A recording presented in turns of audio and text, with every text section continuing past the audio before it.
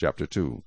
Then I raised my eyes and looked, and behold, a man with a measuring line in his hand. So I said, Where are you going? And he said to me, To measure Jerusalem, to see what is its width and what is its length. And there was the angel who talked with me going out, and another angel was coming out to meet him, who said to him, Run, speak to this young man, saying, Jerusalem shall be inhabited as towns without walls, because of the multitude of men and livestock in it. For I, says the Lord, will be a wall of fire all around her, and I will be the glory in her midst. Up, up, flee from the land of the north, says the Lord, for I have spread you abroad like the four winds of heaven, says the Lord. Up, Zion, escape, you who dwell in the daughter of Babylon. For thus says the Lord of hosts, He sent me after glory to the nations which plunder you. For he who touches you touches the apple of his eye.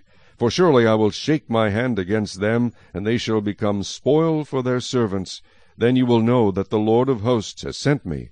Sing and rejoice, O daughter of Zion, for behold, I am coming, and I will dwell in your midst, says the Lord.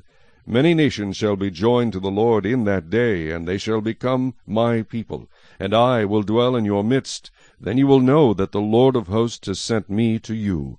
And the Lord will take possession of Judah as his inheritance in the Holy Land, and will again choose Jerusalem. Be silent, all flesh, before the Lord, for he is aroused from his holy habitation.